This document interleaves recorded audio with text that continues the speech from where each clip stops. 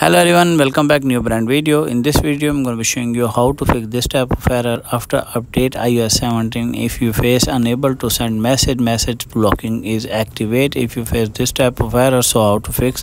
First of all, go back here home screen and open your iPhone and iPad setting. From here you scroll down, search for this message, tap on this, and from here you can see iMessage. If the toggle turn off, what you need to do is turn on this toggle and scroll down.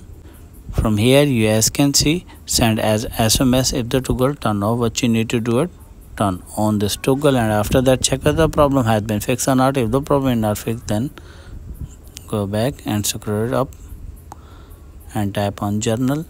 From here tap on date and time.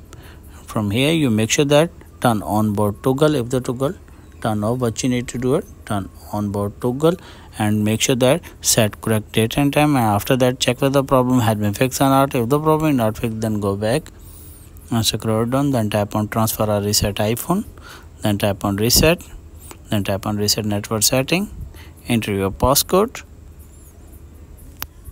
then tap on reset network setting. After reset network setting, check whether the problem has been fixed or not. If the problem is not fixed, then go for the last method. Go back your home screen, tap on iPhone and iPad setting, and from here tap on Wi-Fi, then tap on Wi-Fi connection, and from here you make sure that tap on forget this network. After a few minutes you have connected, and after that go back.